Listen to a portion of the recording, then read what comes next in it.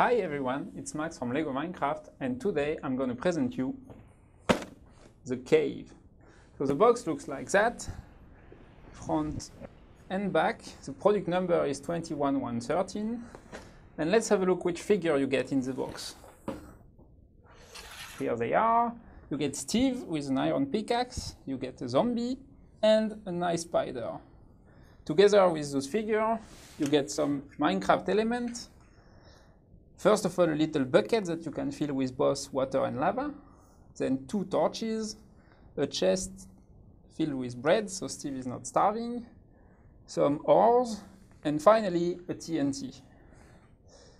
What about the full model? How does it look like? It actually looks like that.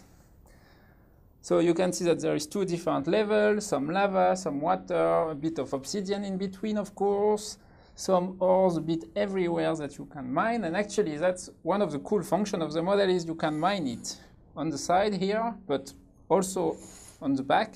You can actually just mine the block and take the back, build something else from it. That's pretty cool. Another cool feature on the model is that you can remove the top section like that and use it somewhere else to just extend your play area. For example, I can place it here, and now I have a little play area on the back here, but I could also have placed it on the back of the model like that.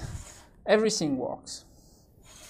Speaking about change, there is actually a rebuild option in the building instruction, and I'm going to build that and show it to you in the next video.